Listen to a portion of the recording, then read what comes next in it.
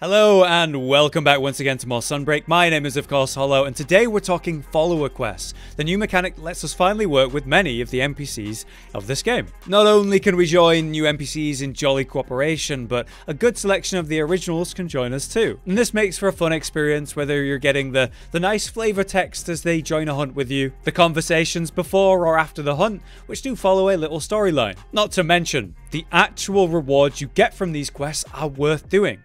A whole weapon type that look incredible, ones that I wish I'd actually unlocked and used in my original playthrough, and also relevant and cool looking armor sets. So I'm going to explain the follower missions in full, the rewards and why they're worth your time, and how to get the ones you specifically want. So let's begin. Follower missions can be found in the special tab in the quest counter. Via the follower collab quest tab, we can choose either support surveys or follower quests specifically. Those follower quests are the ones that unlock your main rewards, like the royal orders, weapon designs, the armor sets, and then further are as a way to actually unlock new NPCs to use in support surveys. I view follower quests as sort of the story and the unlock side of things, and then you have support surveys as the fun challenges with the NPCs you've unlocked so far, and the extra details like changing what weapon they're actually using. NPCs can't use every weapon, but they can choose between the ones that said NPC is versed with, which yeah, that makes sense. Each with their own mini stories, flavor text, and logical rewards. The follower quests reach up to star level 6, which is the current peak of Sunbreak, featuring a few of the very end game monsters. To unlock the follower quests, you'll need to progress the main story, and eventually the NPCs will want your attention, as shown by the purple icon above the head, much like you see urgent quests and that red icon. Each follower has their own multi-part storyline, so after you complete the first quest with them, they'll then again ask to hunt with you in the future if you progress the game enough, and give you new quests for more rewards and more unlocks. The rewards for completing a follower quest or full storyline is, as I mentioned, the royal order weapons tied to that NPC, their permanent unlock as a support follower, and sometimes even a few armor sets. Let's talk about the Royal Order weapons then, which are these wonderful weapons featuring this awesome design.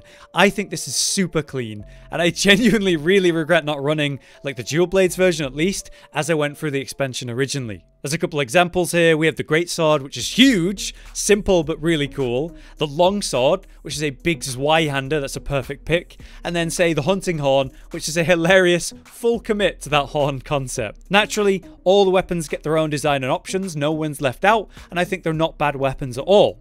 In fact, some of them I think are respectable options in the endgame of Sunbreak 1.0, well worth using if you do really like their designs. So you could use these as a brilliant stepping zone in your progress through the story, or just full commit with the Rarity 10 versions if you want to. But now, let's stop beating around the bush and tell you how to get each and every one, so you know which follower quest lines to focus to get yours. So on that note, let's begin with the Greatsword. You unlock the Royal Order Greatsword from the Gallius quest here, Burning Air, Trembling Earth, and this has you against a Rathalos and a Tigrex. Once you finish this quest, you can go talk to Gallius and he will just give you the design for the Greatsword. It's certainly one of the later follower quests though, at a 5-star level, so keep that in mind, Greatsword players. You're going to get yours a little bit later, but it will be higher rarity because of that, much like the Longsword, which also comes from the same tier from Fugan, and this is from the Flame That Burns Within. This is Zinogre and Gore, so another more tough one, but again, higher rarity to begin with. Much earlier than that, if you want the Sword and Shield, you're going to need to go on a quest with Fiorraine.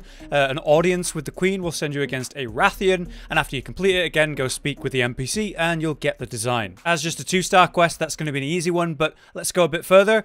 Dual Blades is with Utsushi. This is an ace idea here, and you just go yeah, of course you have to go after a Zinogre with him, and pretty straightforward, thankfully. To get the Insect Glaive, we're going to need to go hunt with Rondine. The quest A Muddy Revival against an Almudron is going to be the one you need to do. To get the Lance, we're going to need to go on a hunt with Minoto. We're going to go hunt a Mizutsune in the quest Cherry Blossoms in Battle. Meanwhile, in the same 4-star tier, we're going to go on a quest with Arlo for the Gun Lance. The Dust Off Those Hunting Boots quest with the Seragios, that's going to be the one for the Gun Lance. Also, in the 4-star level, we have the quest for the Hunting Horn with Utsushi. This is the follow-up quest with Utsushi. Breaking the Ice case, having us hunt a Lunar Garon, that's going to be how you get the hunting horn. Earlier on than that, we have a 3-star follower quest. This is for the hammer with Arlo. The Enshrined Resentment quest is going to send us against just a single Magnum Arlo. Switch Axe users, you're going to get yours much later as well. This is a 5-star quest, and it's a follow-up quest with Gallius. Fire versus Fire is going to send us against a Basilgoose. And like I said, this is a follow-up quest with Gallius, so you will need to do his first one before this. For your Charge Blade Royal Order design, though, we're just going to need to do a quest with Jay,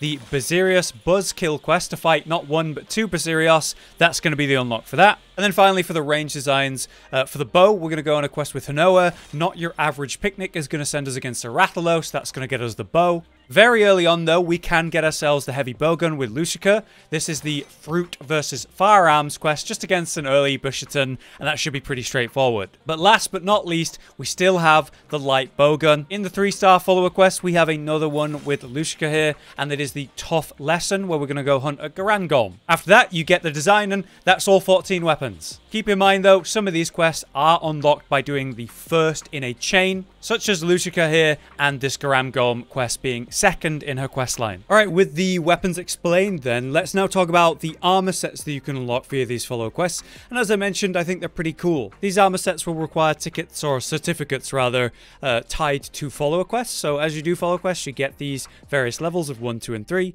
depending on what armor set you're crafting, you'll need one of those levels or multiple to craft them. We have a nice variety of sets that you can get from the follower quests. Generally, they're all unlocked by doing the quest tied to the NPC, but there are a couple of weird ones. The Night Squire is thankfully a really easy and early game one. Literally, one of the first follow quests you can do is, of course, a Flicker in the Night. This is with Fiorain, which you might recognize as, yes, the one that Jay wears for the male version. I love the way this set looks. Just the whole night theme really does it for me, although this is obviously a lighter armored, lower ranking knight at that. As you can see, it comes with attack boost, speed eating, razor sharp, flinch free, offensive guard, guard up, weakness exploit, and critical boost. There's quite a lot of skills on this one set. Some of those are really good, like attack boost and speed eating when you're doing your first playthrough. You can get those from just the helmet. Then there's the waist here with weakness exploit, critical boost, and offensive guard if you get benefits from that, which is another really good piece. And again, I think some of these pieces, you could use them in current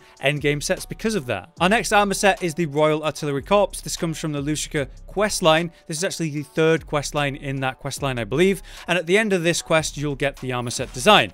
But you'll first need to do those 2 quests, and then Passion Melts Ice. You may recognize this set as the one that Lucica actually wears herself, which obviously makes sense. And it's a quite nice looking set, I think. Comes with steadiness, recoil down, evade extender, ballistics, ammo up, reload speed, artillery, spare shot, and special ammo boost. Which is why I say this is more of a range set. Things like ballistics here, giving you a little bit more range when you're using your ranged weapons. Still, things like artillery and ammo up are probably going to be the most relevant options, like on the gloves here, or the waist with ammo up and reload speed both. The boots are not a bad option either, with level 3 spare shot, and then you get special ammo boost as well as artillery, all on this one piece. Again, really, really good in your opening or first playthrough to have something like this. Well worth going after. But now let's talk about the Heavy Knight set. This moves us up to a 4-star quest, and we're going to hunt with Arlo in the quest Unknown Invader against Gore Magala. Not too bad, but it is the 3rd in his quest line, so you'll need to do his first 2 beforehand to unlock that quest. And frankly, I love the look of this set. This is right up my street. The cape, the one huge shoulder pad, that wonderful helmet with the white plume on the back of it.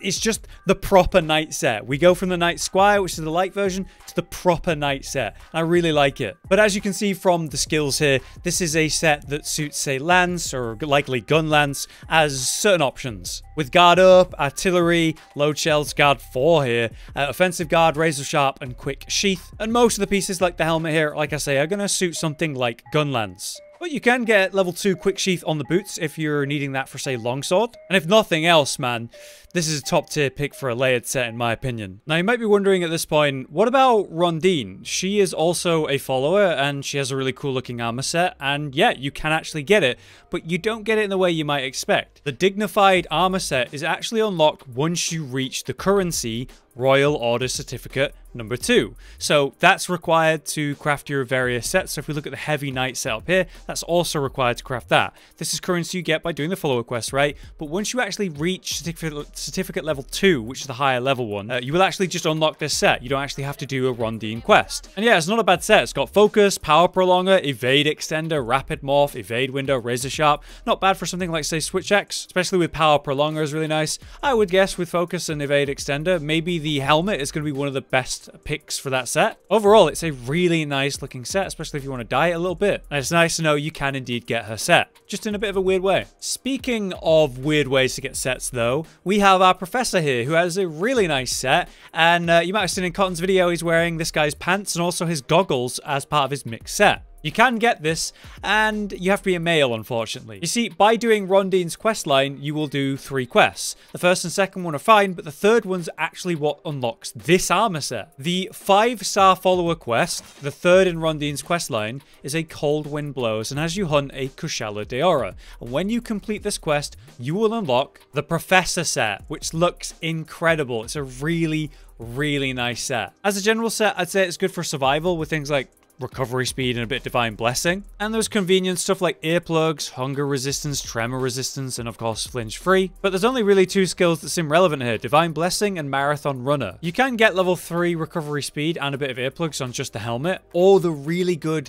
level 3 Divine Blessing on just the gloves. So I do think there's some value in this set because of the high levels on single pieces that you can get. But what's interesting is if you are a female, you do not get the set, and you cannot get the set. If you're on a female character, you get the other set, the Charite set, which, as you can see from Rage's footage, it appears to be the outfit, the quest giver outfit of Chiche, our little princess who gives us our quests in Sunbreak, which is quite nice, but I don't know, I much prefer the Professor set personally. Of course, they give you the same skills, it's just male versus female versions of armor. Last but not least then is the Commander set. We're talking about the set that Gallius wears himself, and it looks wonderful, but this is pretty much one of the last follow quests you're going to do, and it takes place at the end of the Gallius quest line. In the quest, Rage That Never Dies, you will face a Furious Rajang to get this reward. And in fact, the information on this says that you need Master Rank 10 or higher, so you will need to have completed the game and reached Master Rank 10 or higher to do this.